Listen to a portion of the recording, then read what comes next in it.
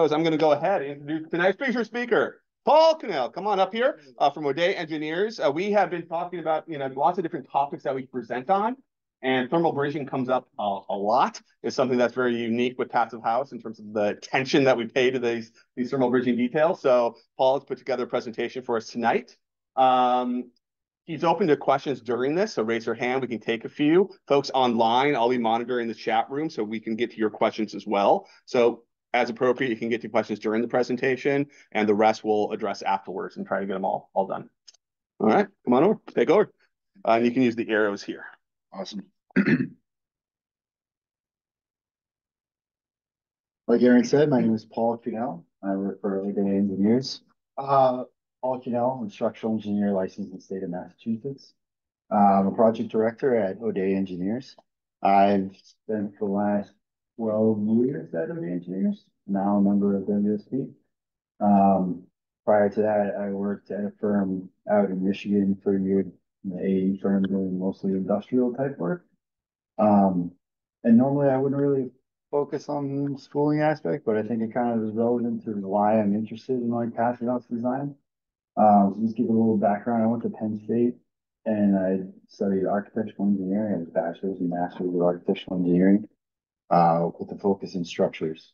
I think for anybody who doesn't know about architectural engineering, it's a engineering construction management with the focus on the vertical built environment. So design of all building systems, mechanical, HVAC, electrical, lighting, structure management, focused solely on building design. And I think as we get more focused on high performance buildings, having students out of school that have been focused on building design is going to be an important aspect of our future workforce, whether that's architects or engineers or whomever that might be. I didn't take any courses in traffic engineering, wastewater management, any of that kind of stuff. I took courses in like HVAC design, thermodynamics, electrical, lighting, construction management, things like that. And I think as we kind of look to the future of our students, having more well-rounded engineers in the workforce and construction professionals, I think is really a benefit we all can realize as we kind of move through that building design. So enough about me. The outline of today's session is we really want to identify some of the key tenets in passive building design. I am not a building scientist. I'm not going to pretend we're going to gloss over this aspect, but I assume pretty much everyone in the room knows more about the key tenets than I do. But we're going to focus today on thermal bridging. We'll identify the most common sources of thermal bridging and practical strategies for mitigation. And then we'll review a little bit of the current state of structural engineering practice, from my lens and for the future industry needs with respect to thermal bridging. And then we'll review some common thermal break products. I have no affiliation with any product manufacturer, but I think there's key components to each product that engineers, architects, whomever should be delegating these products or reviewing them during shop drawings, getting product submittals, all that kind of stuff. It's important that you understand what each of them does slightly differently. Like Aaron said, if anybody has any objections or questions, comments, just shout them, throw your tomatoes, all that kind of stuff. Quick slide, passive building principles. As I understand the four key tenets in kind of passive building principles: thermal control, air control, radiation control, and moisture control. We're going to focus on the thermal control aspect, controlling energy loss to the building envelope or straight energy loss, but as well as mitigating that moisture control, condensation inside your water resistant, your vapor barrier. As I was putting this presentation together, I think one thing that kind of stuck out to me is in building sciences and structural engineering, we think a lot about paths. I think the key to my job as a structural engineer is, above all else, is making sure we have a continuous load path. If there's one thing you need to get right in a building structure, it's that continuous load path. Load's got to go from the floor, beams, down to columns, eventually into foundations and soil. And as I understand with building science, is that weather resistant barrier is like the key to all. You get the weather resistant barrier and your ventilation right, you've got most of the way there. Um, Thank you, Buildings and Beyond podcast from SWA. I learned a couple of things. So I like this idea of being able to relate these two types of paths because they can conflict, but they can kind of work together at some point. And I hope that that's what we kind of get across in the rest of this presentation. How we can work with the load path and make sure that we're providing a consistent load path that also allows for a consistent weather WRB.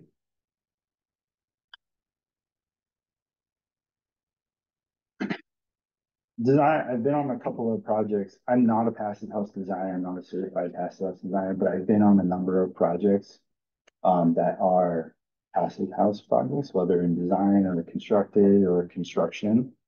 Um, and one thing that sticks out to me is like we can't have early enough collaboration. Um, I know all who is architects in the room. What about like building sciences, novel consulting? Okay, structural engineers. So we can't have early enough collaboration, um, or more and more on our projects.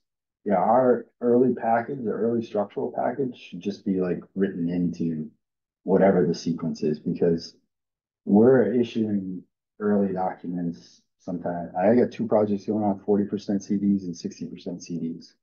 Sometimes 6 to 9 months before the rest of the building is being completed and details are like worked out. That like the earlier we can get that collaboration into like SD for some of these key details. And I'm not saying it needs to be finalized. This is a sketch that will be familiar on one of the projects. This is an early sketch we worked out with envelope consultants to kind of say like, hey, we know we're going to have brick on this building. We're going to have to relieve it around the buildings. Here's what we're thinking. This is initial sketch of what we're thinking. We know we need thermal breaks. I don't know how thick it needs to be. And I need you to help me figure out where it should be. But these early sketches and these early kind of collaboration efforts are really going to become necessary. We can't just kind of go back and forth with narratives during estimate phase. With like early submissions and things like that, we really need to be collaborating as early as possible. And I can see that being like a receptive thing. I feel like the building sciences probably want to be brought on earlier and earlier into these aspects as well. And then the other thing, so I kind of gotten like in our office this idea, Paul's on a couple of passive house projects. Let's ask him what we need to know for the next passive house project because everybody's got one on their docket now.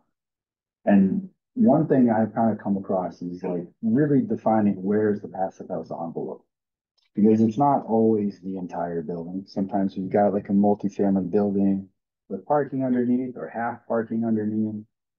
Maybe there's retail on the ground floor and we're considering that outside of the passive house envelope.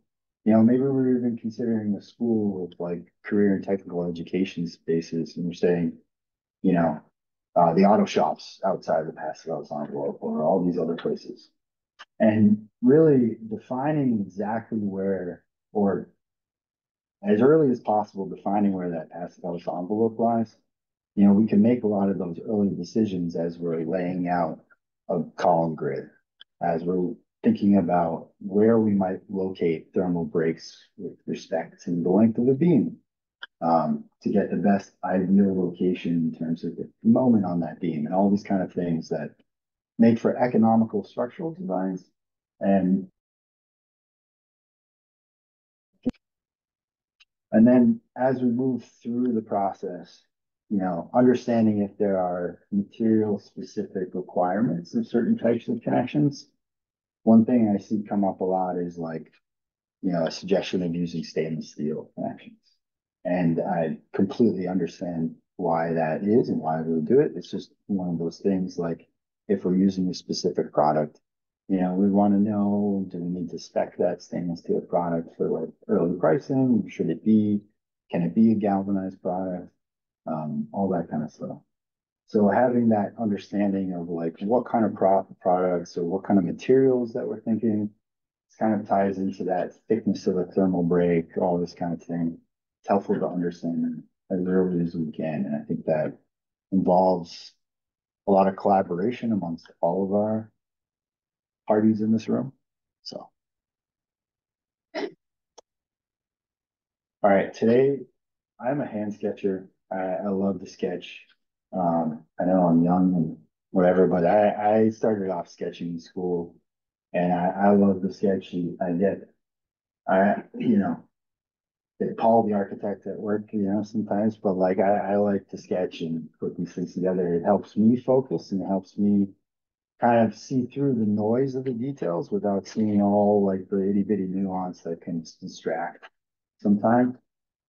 So today, in thinking through how we present this, I really thought, let's look at just a building and let's identify where all the kind of key locations of thermal breaks. Possible I missed one or two, but hopefully I got most of the gist of most of them. Thinking about things like it mostly focused on a steel frame building, but we'll throw in some concrete and maybe a little wood in there too. Uh, Things like the foundation junction of the foundation slab on grade, the interior columns, a parapet, sun-inch column, roof screen, balcony, canopy, tie rod, all that kind of stuff. All right, slabs on grade. It's like the easiest structural detail, but it's seemingly the most complicated from or it's very complex from a thermal standpoint, how you support facade and all this kind of stuff. So on the right is just look at, I mean, we see this on pretty much a lot of jobs. And forgive me if I didn't get the rigid insulation on the right side of the wall. I did my absolute best of where that should be located. But you guys can tell me and interject if I got it on the right side or not. But so on the right would be a detail that we use frequently. You might carry that rigid insulation 4 feet in from the slab edge or that masonry. In New England, we got a lot of masonry, rain screen type assemblies, masonry, air cavity, continuous insulation. Um, Kind of cut and dry detail. We do that all the time. You get that cold formed interior wall assembly with the gyp on the inside. It's covering up that slab to wall joint, all that kind of great stuff. On the detail on the left, it gets a little trickier because you want to kind of insulate that slab edge. So you're not getting a continuous, thermal ridge from the exterior foundation wall through the wall stem into the slab on grade. So you think about bringing up that rigid insulation. The tricky part there is now you all of a sudden have that top of your insulation exposed from the inside.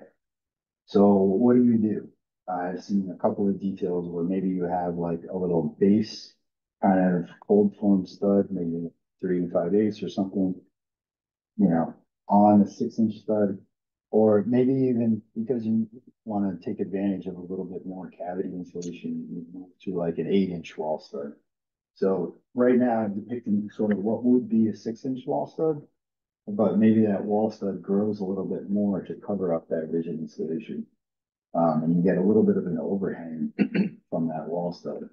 Now, the key there is providing a foundation wall assembly that allows you to build the envelope as fast as possible. If there's anything that I have come to understand is that the schedule is going to drive all in a project, and the contractor will make it known that it drives everything. And it's true. So we got to provide a building that's going to allow for the most flexibility in sort of some of that scheduling within reason, right? But like one thing with cold formed exterior walls, the more we can allow that cold formed wall or whatever the exterior wall assembly is to sit on that foundation, the better off we are, even at that like overhangs just a little bit. Um, this little, if you were to bump that to an 8-inch stud to cover up that ridge and build a foundation wall, erect your 8-inch wall stud on it, it can still be fastened into the stem wall. It's going to cover up that rigid insulation and be it facing the outside and covers up the joint. Another common like alternate detail where I kind of put in there as a little aside is that like taper, that beveled cut to the side on grade. I'm sure you've all seen that and you've probably all drawn it too, right? I take no real issues with the detail. I would just say to be cautioned with exactly what kind of finished materials you use on that slab on grade. Anytime you take like a 4-inch slab on grade and start beveling down the edge on, say, like a polished concrete slab or a slab with some kind of a rigid material like a tile that might show through if you see a little bit of cracking in that slab edge, it's an element of risk, right? There's an element, it's not really a structural concern, but with any project, you gotta balance risk and everything else. So, with the kind of bird's mouth cut on that, or a tapered cut on that, you do run the risk of a little bit of cracking at that slab edge, for sure.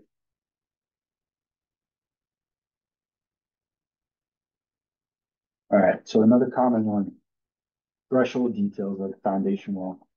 The detail at the top, we've been drawing for years, ever since I can remember.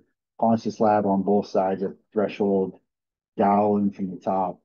In New England, we get a lot of cold winters, right? We get frosty on the exterior slab, and that slab can lift up and impede door swing going out of the building. Um, so we have always haunched slabs on grade. It's actually now a requirement of the 2021 IDC to make sure that your exterior slabs at thresholds are frost protected. What that means is up for interpretation. I've seen details in other parts of the country where there like is a void basically underneath all thresholds. Um, there's a lot of interpretation there to what frost protected means.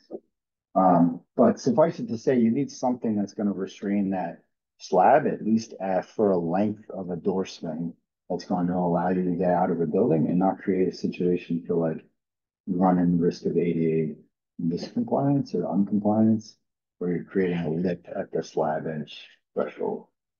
So an easy one to do would be to put a rigid insulation. But the problem with that is you still got your thermal bridging from slab to slab, slab foundation wall to slab.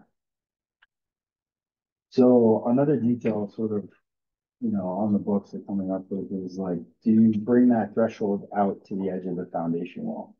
Bring that threshold out as far as you can and put your rigid on the outside of the building. I'm not an expert in aluminum thresholds and things like that at doors, but I imagine you can get something that does something similar to that. But at that point, you just run a dowel, like a grease dowel that's going to allow like in and out of expansion, but also mitigate any sort of shear transfer across the haunch slab and the exterior slab on grade. I didn't see any dowels spec as stainless steel dowels. I know that helps with like the thermal conductivity across the joint. I'd say this is like thermally improved and then a thermally kind of broken, mostly thermally broken detail in terms of what you do with the threshold while still having a slab on the exterior that is kind of rigidly connected to your building. Like I said, that is a detail that will be, the IBC 2021 is the first time it was written in that exterior slabs on grade need to be frost protected at thresholds. So That include things like pavement and sidewalks. that's a great question. And that's where I feel like there's ambiguity there. I think it's anywhere that you have a threshold, anywhere that there's the potential for frost on the outside of a building where you're trying to exit a building. Whether that means you have to put like a concrete slab below pavement, which is a common detail you would see in like landscape architecture. But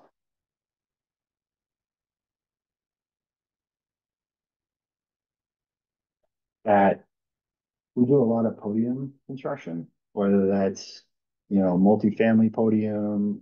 We also do multifamily podium where you got a podium and then 5 levels of wood above, or it's just a podium for the sake of a podium and concrete and steel above that as well. We also do a lot of post-tension concrete. Um, this detail is a detail we kind of worked out, um, that where you would have like a post-tension concrete slab and maybe like a floating floor slab above it. So below this post-tension concrete slab is like a parking garage, a buried parking garage. And above that, you have a residential building starting your passive house envelope above that slab. Um, we have a floating floor slab to minimize depressions in the post-tension slab and make that as easily constructible as possible, which is sometimes a challenge for sure on projects. It involved a lot more rivet above the slab, but it also allows for things like, say you have a bathroom on the first floor and you want to run that piping within that sort of interstitial space. Maybe you have a kitchen in your hotel restaurant on that first floor level, and you have no idea what that kitchen is going to be because we never do when we start that project. Some of these void spaces are really like allow for a lot of flexibility as we move through the construction of the project. So maybe for like a little bit of upfront cost in terms of like having a lot of that rigid gives you all that continuous installation while also providing the future flexibility to do what you need and install that slab on grade at a later date. The issue becomes like, what do you do with the building envelope when you're bringing it down? Maybe you have an 18-foot first floor and you're bringing curtain wall down and sitting it on that slab on grade. We want something rigid at that slab edge. We don't want to float the slab edge that slab the entire way. Having something like, an AACCMU, like a aerated enclave concrete masonry unit. Um, Basically like a CMU unit with a lot more air in that. It's going to have a better thermal conductivity value than this traditional CMU, or like a a um a concrete curb. Otherwise, this would be in most projects, this would just be a concrete curb. There are other products out there. Um, Thermal Bridging Solutions makes one called like a thermoblock, which is basically like a grouted concrete cylinder, insulated patch that would allow you to have that kind of compression on the slab edge at that point. Have you considered like a geothermal? Yes, they have considered geofoam. I think one of, and I think I love using geofoam. It's great. I'm really I'm saying enthused about like glass foamed aggregate and things like that that allow you to like pour and compact and all this kind of stuff. Um, I think one of the interesting things is like, anytime you have like lateral load coming into a building and you attach it to that slab on grade, you need to resolve it somewhere. Um, and having sort of these connections through elements that we know have a defined frictional value is helpful. I mean, truly, it's a humongous slab on grade, so like, there's probably a way to get it to work. Um, but I think the project that this was used on as well had some stem walls that came up beyond like a curtain wall and such like that. So it made sense to have like a masonry. Yeah, absolutely.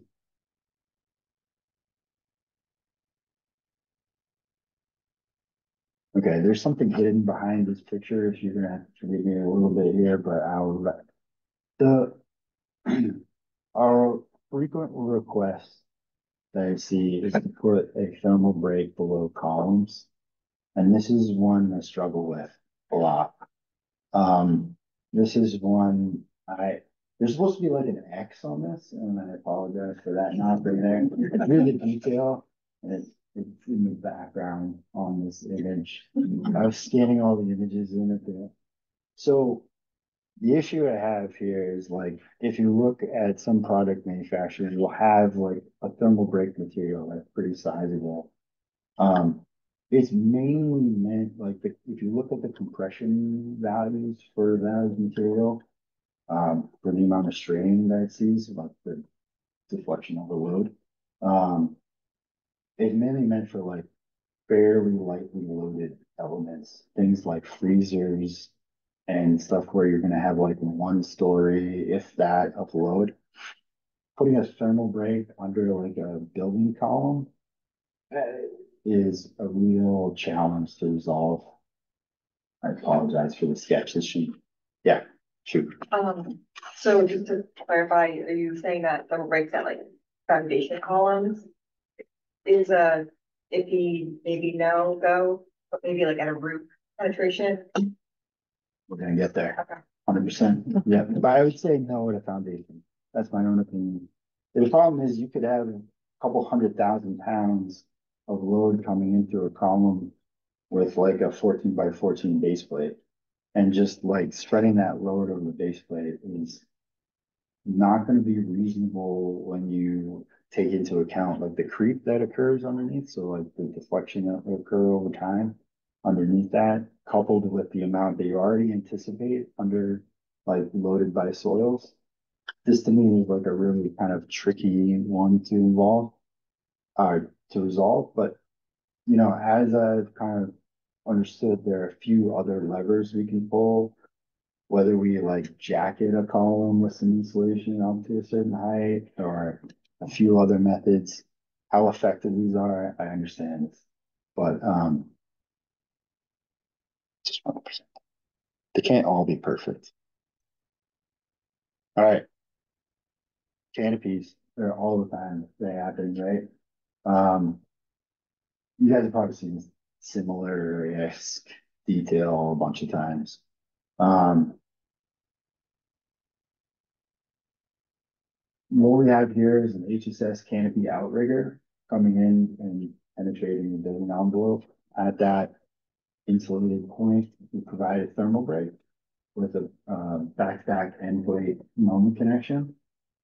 And what I wanted to kind of like stress here is that what you really want out of these connections is that end plate moment connection that's going to go above and below the section depth. And that is what I've seen be the real challenge with some of these connections, because all the time you've got a building envelope coming in, maybe it's curtain wall, maybe it's brick or something else, and it's always coming in like right at the point where you also want to put in this thermal break that has bolts sticking off of it and all this kind of stuff. So the reality of it is to resolve, we all took some level of structural classes. So if I like pull back on it a little bit, you know, in a cantilever condition, you've got all your tension coming out of the bolt at the top and your compression you're resolving at the bottom of that member. So having those bolts at the top, like the furthest away from the neutral axis, is going to give you best load carrying resistance. So can it be shrunk depending on what kind of load that you're bringing through it? Yes, but you might need more outriggers to resolve that load. And like, then are you just fighting yourself by putting more kind of point thermal bridges through the building envelope? So what I would say is like being able to plan for sort of this end plate moment connection is a real important aspect of having these canopy outriggers through the building envelope.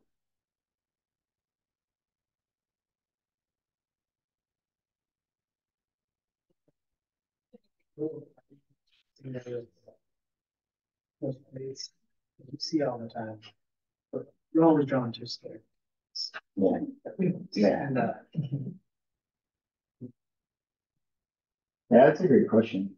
I don't have it off the top of my head, but if I were thinking mostly around geometry, I'd say like a good 4 inches is probably a good aspect of things. Maybe looking at 6 inches, somewhere between 4 and 6 inches, because you're getting above like the top of that HSS with enough clearance for like the bolts and maybe a washer if you need it, and you got a little bit of edge distance from the whole center to the edge of that plate. Okay. Something around those ones. The other thing I would mention about this is like, as structural engineers, we're great at delegating things. We're terrific at writing notes that delegate responsibility to everybody else, right? We delegate cold form design a lot of times. We delegate steel connections a lot of times, which is like mostly an East Coast thing. We were talking about this earlier, but uh, and that has a lot to do with like we're not very in like high seismic regions. We give a lot of the flexibility to design of connections to steel fabricators who hire their own specialty structural engineer to do that. There's no reason you can't delegate if your engineer on a project is not feeling super comfortable with the design of some of these connections, there's no reason you can't delegate that connection design. I have seen plenty of delegated connection designs for thermal breaks on other passive house projects. So there are plenty of engineers out there if you're not feeling comfortable to it at this point in time, or you just as part of your standard operating procedures that will design the connection. We'll get into some of the nuance later of that, but all right, at the top, let's say you have a canopy, like a hanger rod type of connection. Very similar kind of concept. The reason I show this is like I've shown many of tubes in a cab, like a wall stud, right? We love our tubes all the time. And I've come to understand tubes are problematic when you're also in passive house buildings. You have continuous insulation. You're looking at the WRB, but then you might also have a lot of cavity insulation as well.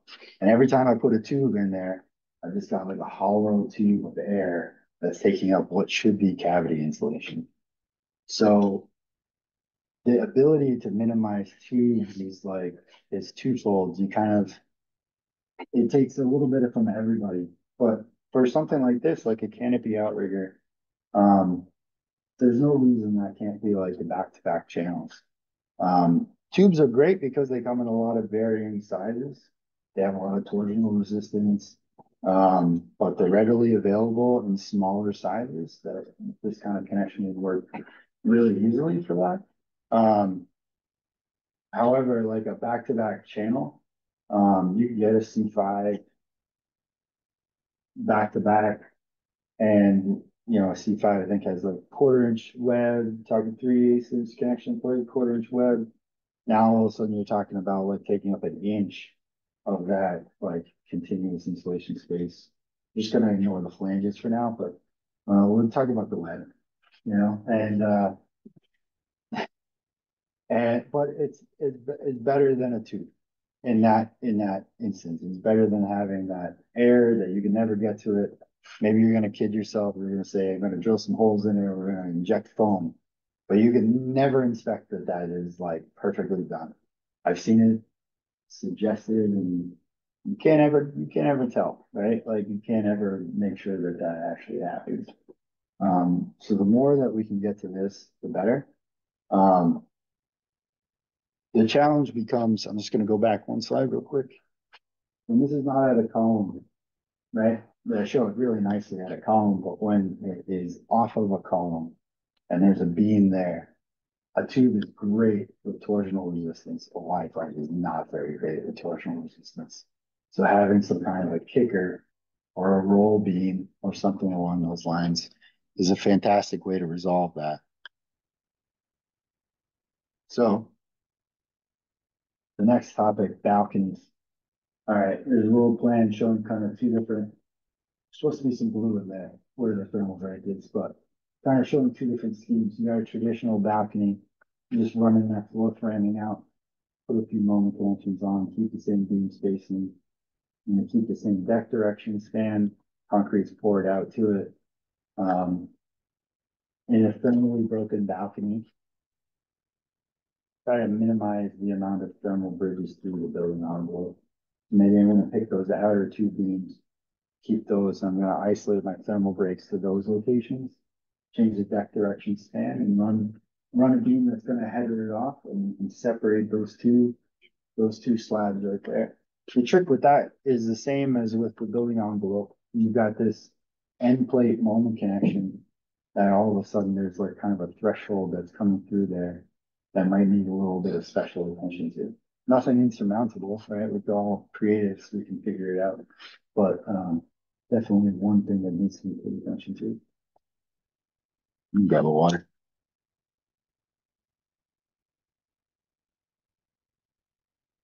It's another story.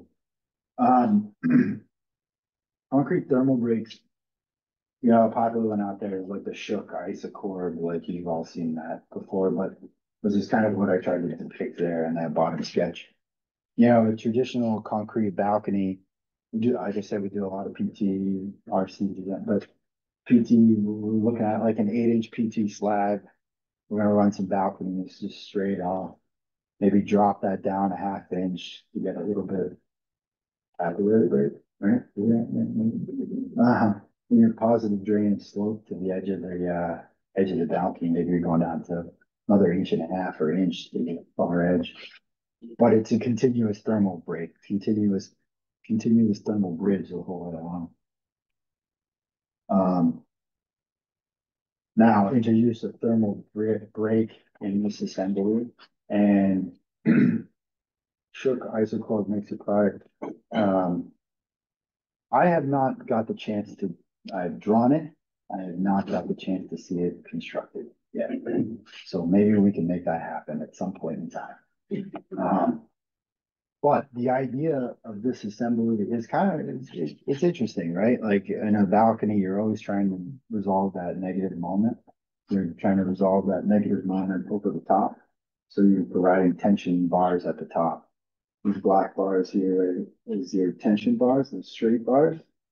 And what's interesting about this product is that blue section, they have like a low conductive, high compressive strength concrete roll cylinder square block element, compression block that they put into that element that's resolving the compression out of the bottom. So you're not getting continuous compression along the bottom face of that balcony. You're getting compression in isolated areas, depending on what the loads are from the balcony. And then between that, you get like it's like a polystyrene or some other kind of like insulated material. Don't quote me on polystyrene, but like the insulated material between those compression blocks that are providing you the rest of that thermal break.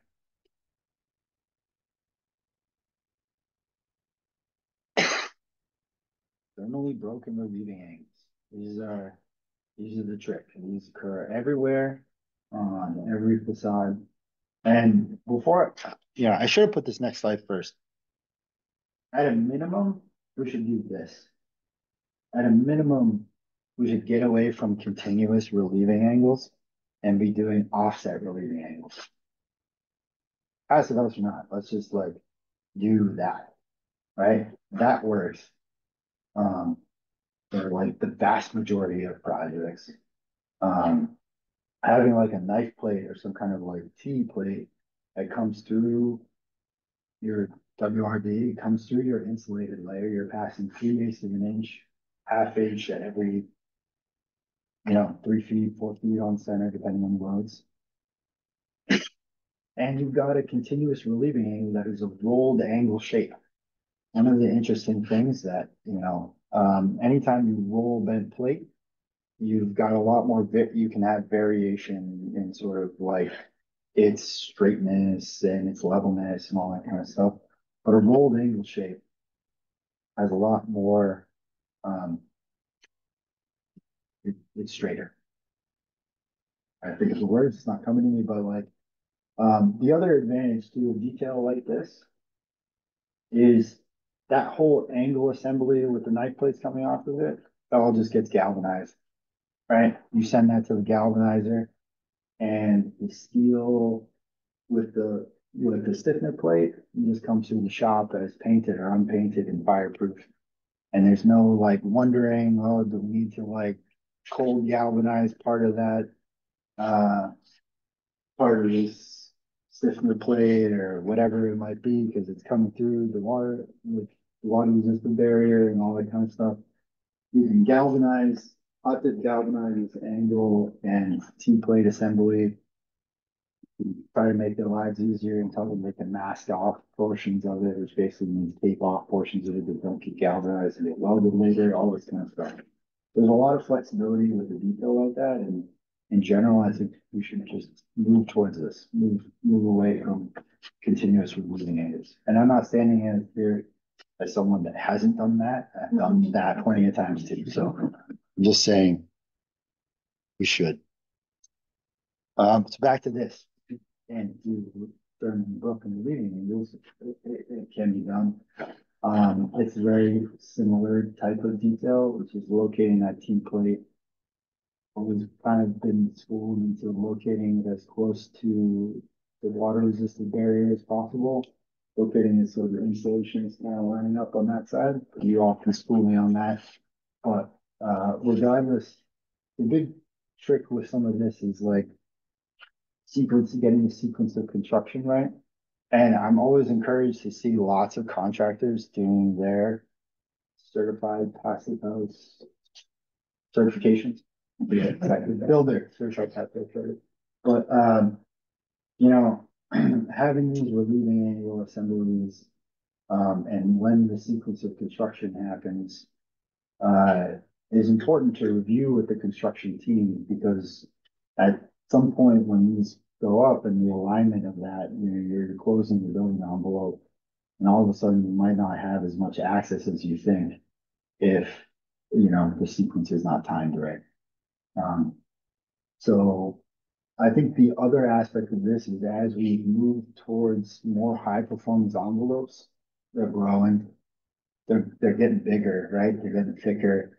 And in masonry cavity wall construction, that's just pushing the load further and further from your spandrel beam, which, you know, for a P here and E between the two, right? You've got this moment of torsion that you're inducing on a perimeter beam.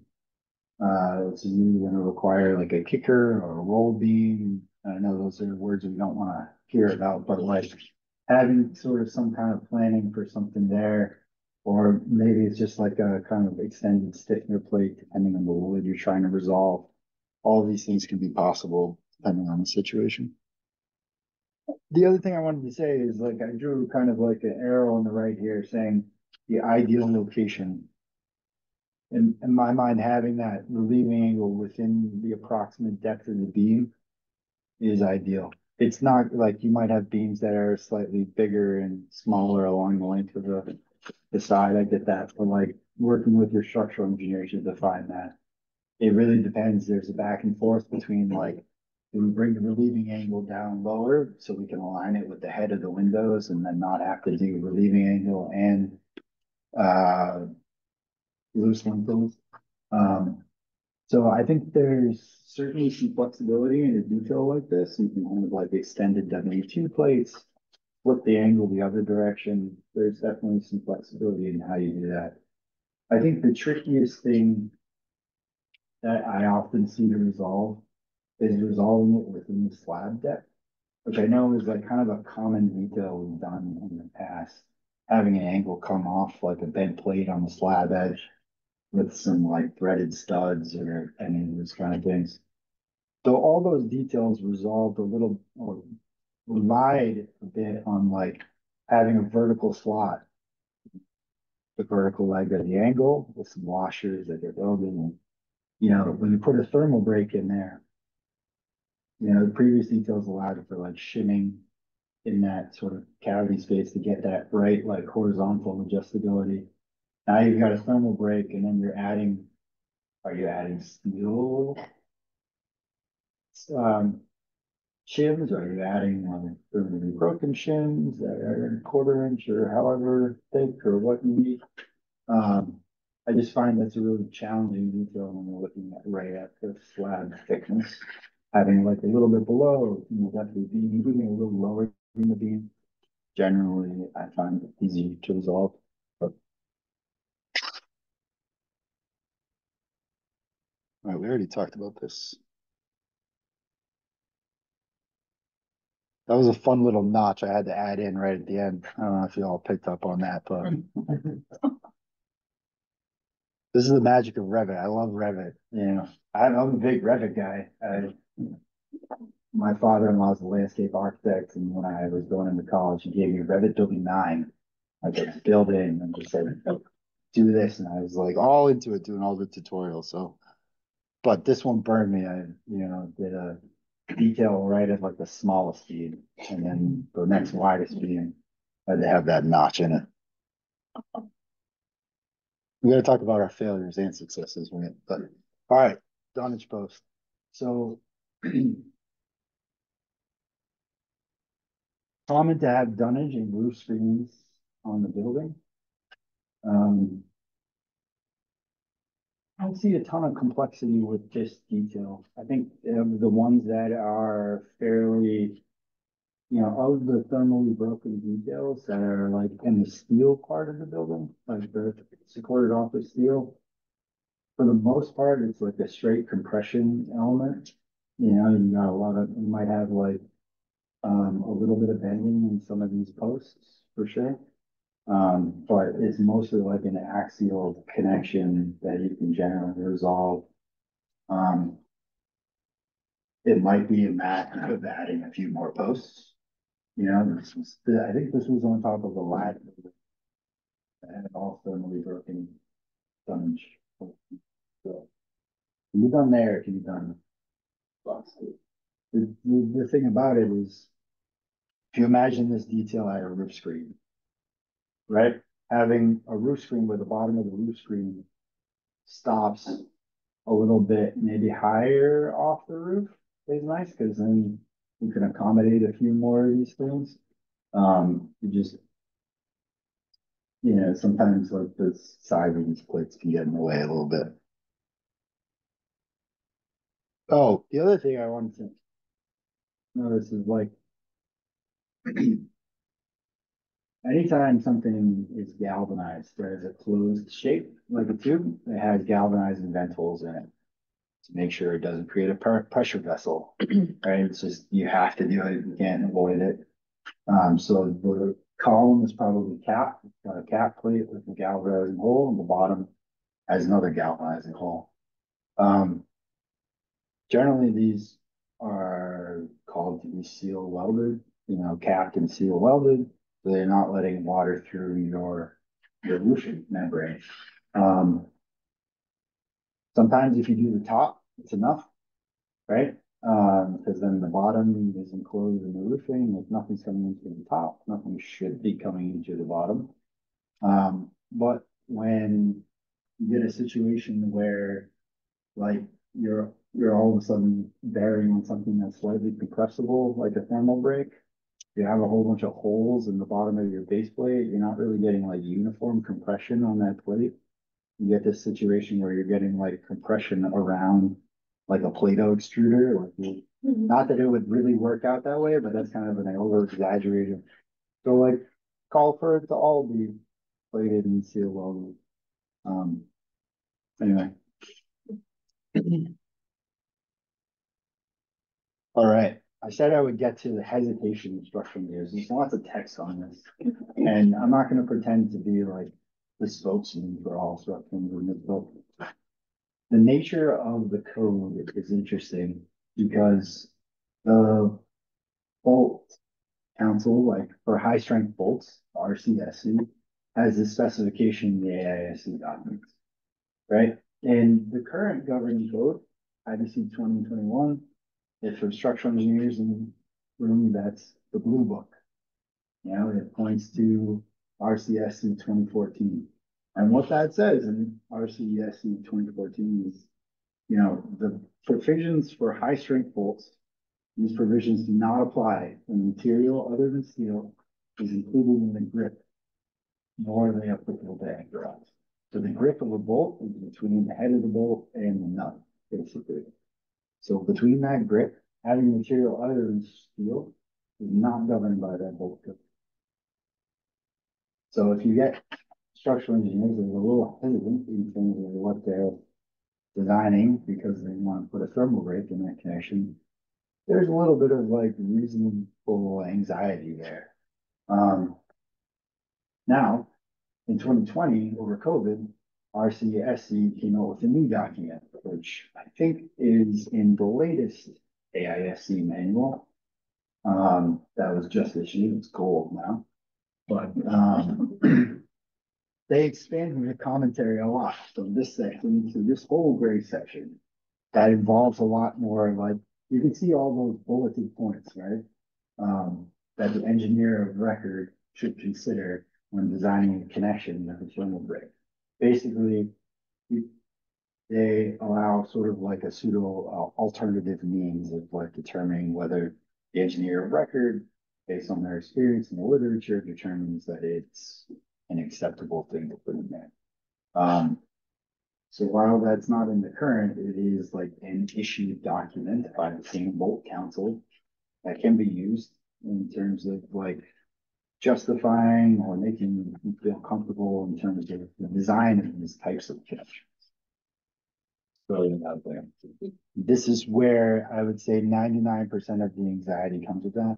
Aside from there being very little documentation from AISC, the American Institute of Steel Construction, on how to design a thermally broken connection. There's literature from the UK.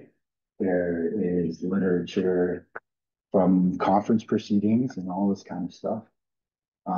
I'm not going to get into the actual specifics of how to do such because we could spend an hour just talking about that.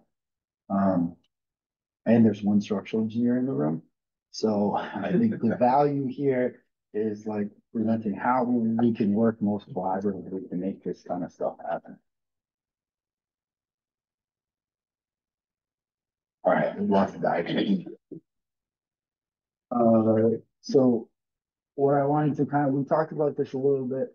Said I'm not sure for any one product. I don't really matter to me, you know. There's lots of pads out there, and thermally broken connections.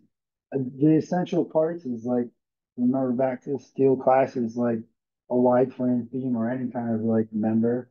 You know, you've got this diagram of the compressive strength across the cross section of the member, right? That's what this is right here, right? So you've got your most tensions like in a uniformly loaded beam, let's just like that. You've got that tension at the bottom, compression at the top, kind of flip flops when you do a cantilever, right? But that's why we end up with the wide frame section. That's why we locate all the steel to those outer edges. That's where you need that like compression resistance most. That's where you know what your bolts are doing or what your thermal break material is doing at certain parts of the beam. And that's just resolving bending. Shear is like a whole another aspect of that. But so that becomes important when we start looking at something like a shook isochord. Yeah, I think it's a lot of folks don't kind of know the nuance of what the material, like the products are doing. There's two types of products, right? There's an N module and a V module, right? The N is for tension only, and the shear will resolve shear and tension. So a shook isochord works fundamentally different than a pad. A pad is like uniform bearing across thermal break. A shook isochord, the insulation is non-structural. You can take it out. It does not do us anything in that this product, right? What you're doing, if you can see in the diagram right here, there's like a little, I believe it's a stainless steel tube right there with two end plates that when and the bolts come through with like two kind of nuts on the inside of his end plates. So you put this where you need the compression. So at the bottom of your Y planes and uniformly loaded, in the bottom here, where you're trying to do like a canopy out right here, right? You got your compression element. You're getting straight steel to steel compression.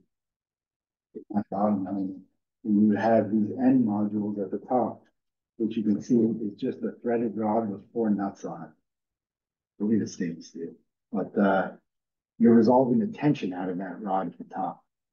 So you can see if something was like presented in a product data submittal and you weren't looking closely at which they were showing the right spot, you got a lot of steel fabricators and designers that are doing, they know what they're talking about. But it's important to understand the differences between these two models, because you look at them and they look very similar with the installation around them, but they do fundamentally different things. Right. So it's important to kind of understand what that's at. And I put this up here for the concrete because it kind of relates back to the isochord, the other, I think it's called, like the concrete thermal break material. In that, like,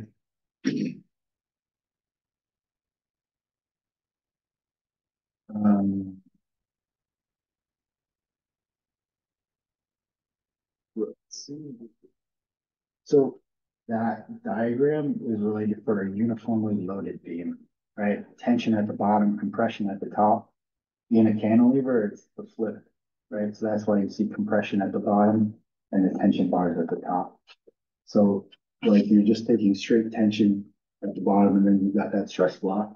And that's where they're providing that low conductivity, highly compression resistance concrete block to match that stress diagram. It's just flip because it's cantilever. Do you have any lead time issues with any of these products?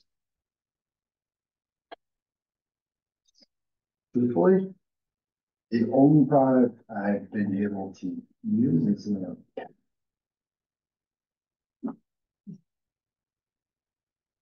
I'd love to use the other ones. So the other aspect of this, and this is not specific, this is a Fabrica table. This is not specific to Fabrica, right?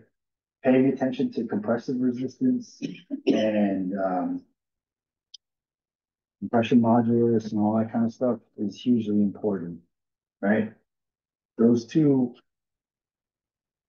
thermal breaks there, they're both tin, right? One's a tin RF, one's a tin. But they work very differently. They have vastly different compression resistance, right? One's FRP, one's fiberglass reinforced plastic, and one's a closed cell polyurethane, right? One has 640 psi, and the other has 38,900 psi. One can be used in structural finishing. One is non-structural, very, very lightly loaded structural connections. They're both green. They're both called tin. It sounds silly, but I know that it's happened, right? That the two get flopped. So you gotta kind of like really pay attention to what you're getting, what you're asking for. And that brings me to my next point. We should be issuing structural thermal break specs. They should be with concrete. They should be with steel. We should have a structural thermal break spec. It's not enough to just write Fabrica pad or thermal break material on a drawing without also providing a specification that tells them what you're looking for. You don't need a spec for Fabrica. There's plenty of manufacturers out there, Armatherm, Thermal Bridging Solutions sells pads, Bell Rubber, all sorts of stuff. Like there's plenty of pads out there to use, but we need to issue a spec that tells them a minimum performance design for what we expect out of these values in terms of compression strength, and even the thermal conductivity that like we would look to our building sciences folks to kind of help us specify. Because they have different values there too, right? I mean, what you're at. I could see why this would be very attractive at 2.9 versus 0.2. To expand on that a little bit, have you have taken that specification and applied it to foam that's underneath foundations? Yeah. I haven't taken that one on yet, but I agree with you that I'm getting asked to certain things. And I'm on board. Yeah, no, I get it. I'm totally there. Just like that specification section, did you say that that's the structural engineer record, you should be writing that, or?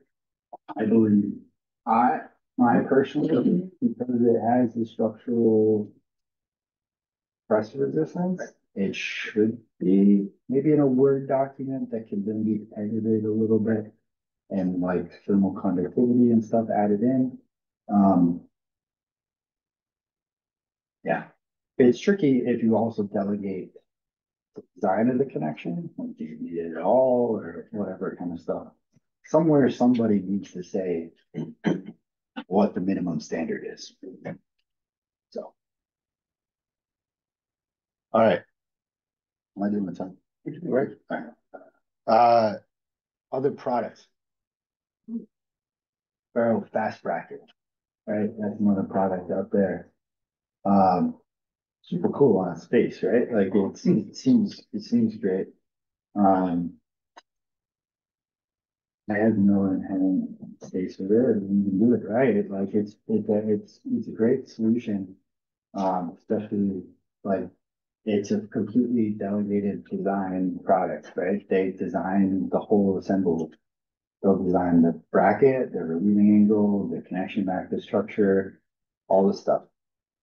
They'll submit you shop drawings with calculations and everything. I believe because I'm going to quote me on this. Oh, I'm on record, right? Generally small enough that masonry trades can claim them, which is interesting when you start thinking about union labor and all this kind of stuff, steel versus masonry. I believe that is part of their marketing. I guess I think it's a great, like it's a very unique product. It's essentially an offset relieving angle, right? And we've added some cutouts to lessen the amount of thermal bridge that are coming through the relieving angle.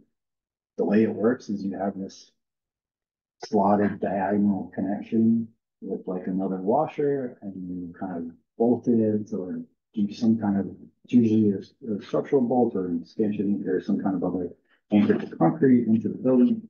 And you put these in spacing them all along, and you have a light relieving angle that slides up into these brackets and sits on those little hanger tabs.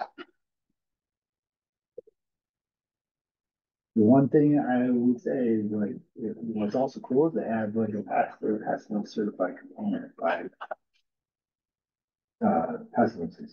But like you got to pay attention to its stainless steel.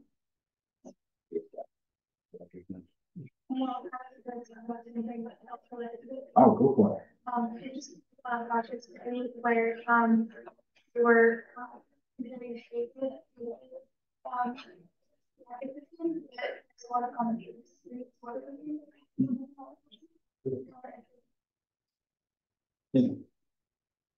Sure.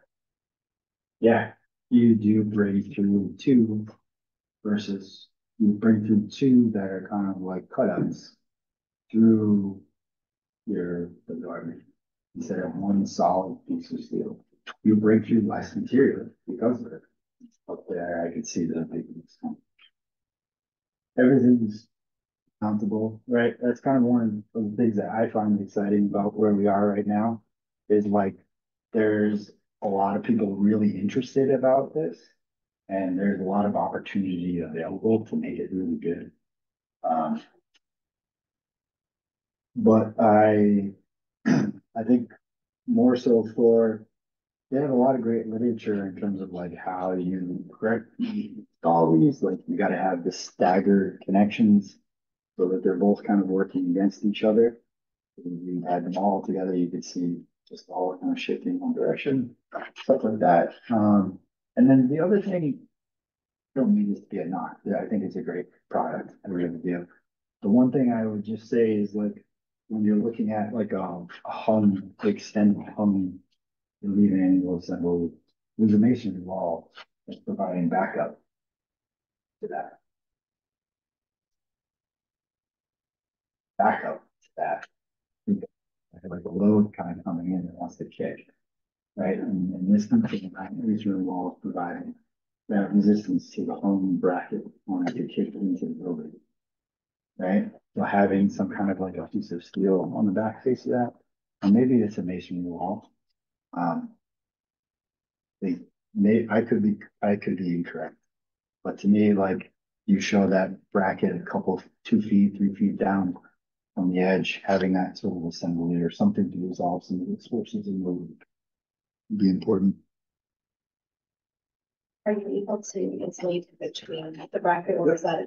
Yeah, and they have a little piece that will go inside. All right. Structural references for relieving angle and thermal break design. Hopefully we can send this out. Okay. Yeah, awesome. So a great one is the Charles Pankow paper that was done by Jerome Hajar, Northeastern professor, Mark Webster, SGH.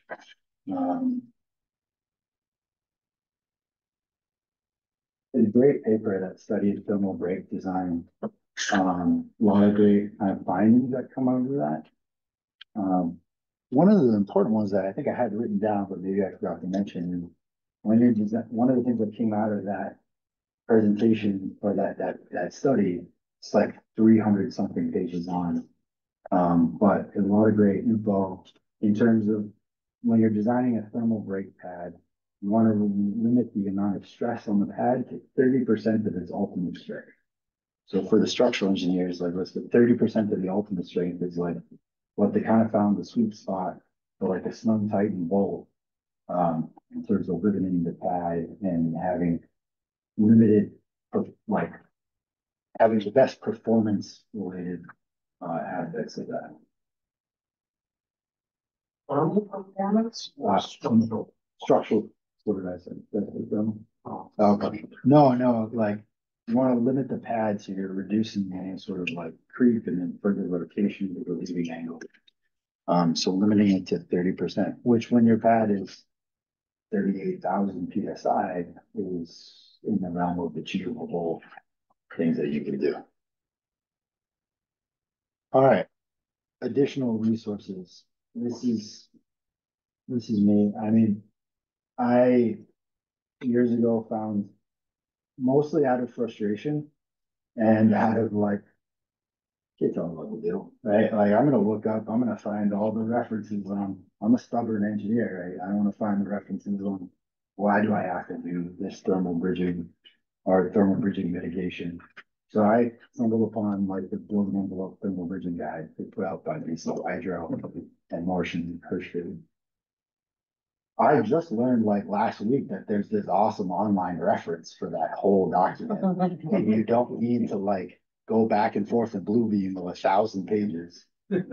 So thermal bridging calculations is the thermalbridge.ca, which I found, and I point this out, CMass, Structural Engineers Association in Massachusetts, just had an engineer from RDH on recently to talk about, thermal bridging and building envelope design. And I think that that's a wonderful thing for our structural engineering community, recognizing the need to like pay more attention to this stuff. A great presentation that, seeing the thermalbridge.ca kind of came out of that presentation by Jim. And speaking of RDH, like they have a great technical library. Like if you go to that link, the building science, tons of webinars, papers, and all sorts of stuff. You can go for hours looking at this stuff. Pretty much all available for free on there too, which is great. And similar SWA as the Buildings Beyond podcast. If you guys haven't listened to it, it's an interesting podcast. That's where I get my knowledge about why air control is so important and all this kind of stuff. So, all right, and then like look to the future. We talked about it before. Early collaboration, an emphasis. We're all on the same team. We're all trying to like make these details the best that we can, and we're in this unique situation where, like, kind of like paving the way on a lot of these aspects and things. Everybody's trying to do their best, get the best, most efficient building. And I think one of the interesting aspects of Passive House is like structural engineers were kind of mostly stuck in the embodied carbon world of things. And this is our one foray into like operational carbon where we get to actually have an effect on it. Tons more work to do on embodied carbon, no doubt. But like we get to kind of like play a tiny little role into either like it performing well or not performing well. So that's kind of encouraging to me. We really need a design guy from the AIFC on thermal bridge design. Like, is it really about time that we have something along those lines? We just don't have it. There, in one of those references we had before, there is a guide from the Steel Construction Institute in the UK that has some guidance on it. And shows like, what your compression area should be and like what's kind of acceptable for certain, what kind of thickness is acceptable for certain types of bolts or what the reduction should be for your bolt. But you're having to kind of like translate from the UK document. So having all those papers and those webinars, super helpful.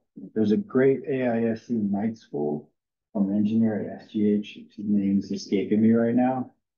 Wonderful night school I've watched myself. Really helpful. I put that in the link on the reference guides. There's actually 2-hour-long seminars on it. And then research on what this is not a topic I know a ton about, but like fire exposure, thermal braid, pads, all sorts of stuff in the building. I think they need to know a lot more talking about it and then like thinking about what the right types of materials, because all these different manufacturers make different, slightly different types of materials. That I think it's kind of an important aspect of the envelope design. And on that uplifting note, I think that's the end of my presentation.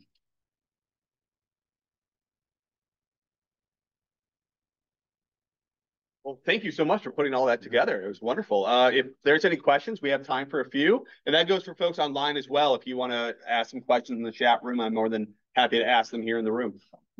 Any questions? It's from the structural engineer's perspective or experience on the enclosure side. I would say we've also had same encounter with every concrete thermal break. Yeah.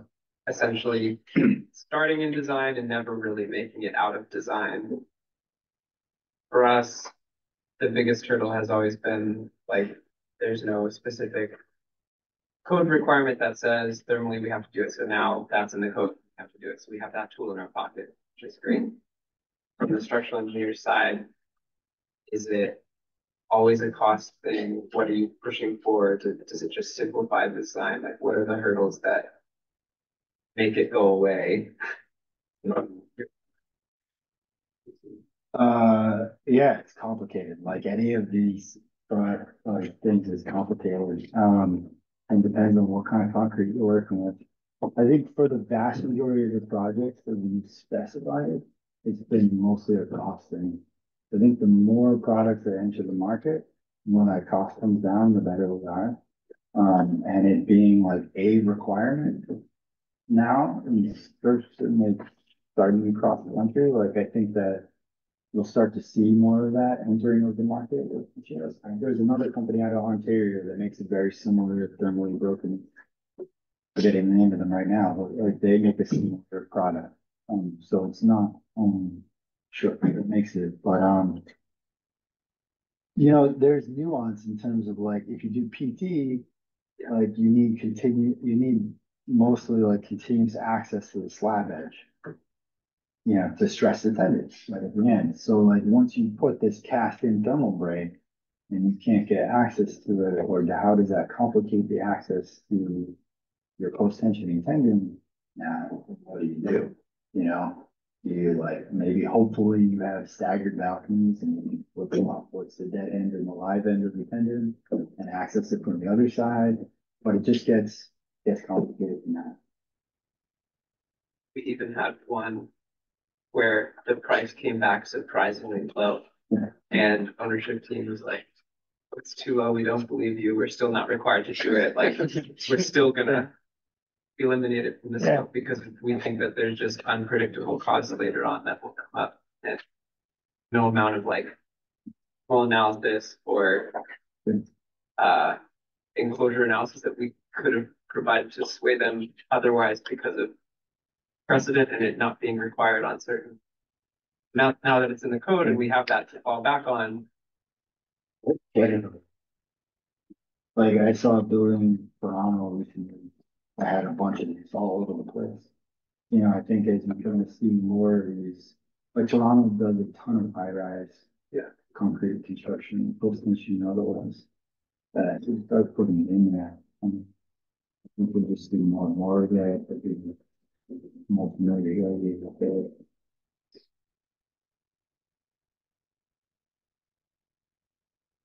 Time for another. Yep. Buildings.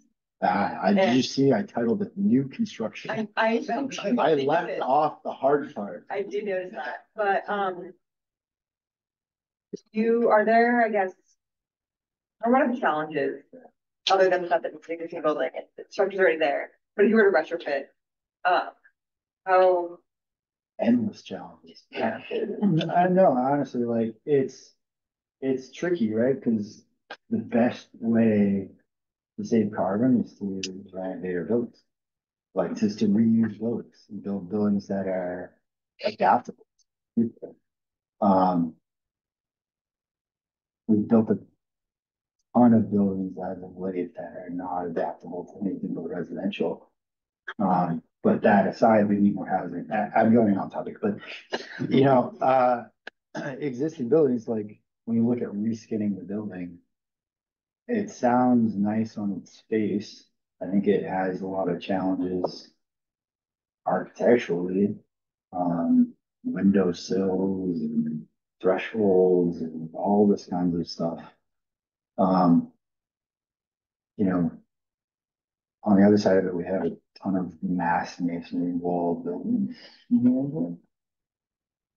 Maybe make it a little bit easier, but Other triple breaks and then there's you can't, So but you just reskin the entire building. on the mass masonry wall buildings, what I've seen done is from the inside. So Oh, the yeah. insulation and the Okay. air barriers and all that stuff actually happen on the inside of the building. And then you've got numerous issues with where the joists are framing in walls, where you kind of have to Yeah. play around with everything. But I've also had to tear off the structure that's right adjacent to the masonry wall and kind of rebuild it in a thermally adaptive way. See, it's just a new challenge for everything, right? Like I mean that like it's an exciting time to be in the building industry because we're kind of like paving the way. All right. I think I don't see any online here, so we're going to call it. Thank you so much.